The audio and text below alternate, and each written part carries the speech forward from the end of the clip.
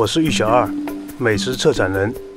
平时一直用陈皮加普洱泡茶喝，泡剩下的陈皮普洱味道不是那么重，香味恰到好处，用来炖牛腩非常不错。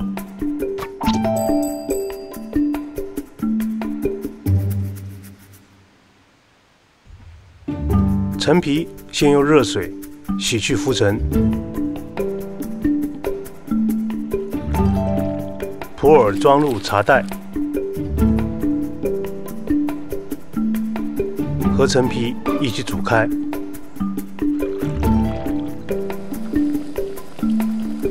除了泡过的陈皮和茶包，做这道菜我们还要用一些茶汤。牛腩切块，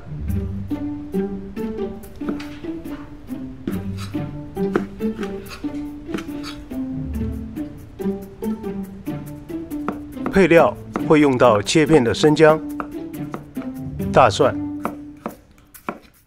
干葱头以及切小段的干辣椒。牛腩焯一下水，撇去浮沫，捞出备用。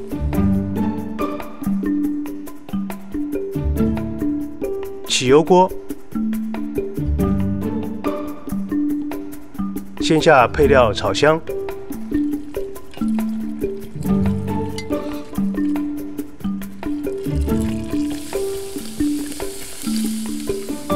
然后放牛腩翻炒一会儿。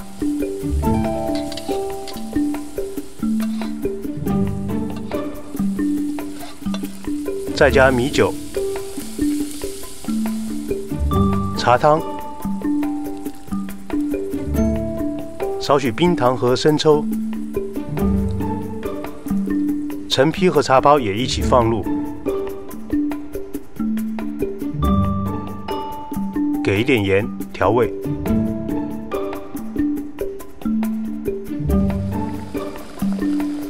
煮开后，移入高压锅。上气后转小火压20分钟，等肉酥烂后，挑出牛腩，滤出汤汁，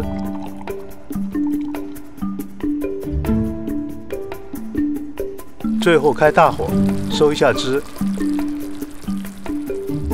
勾一个薄芡。这道陈皮普洱炖牛腩鲜香入味，多吃也不腻。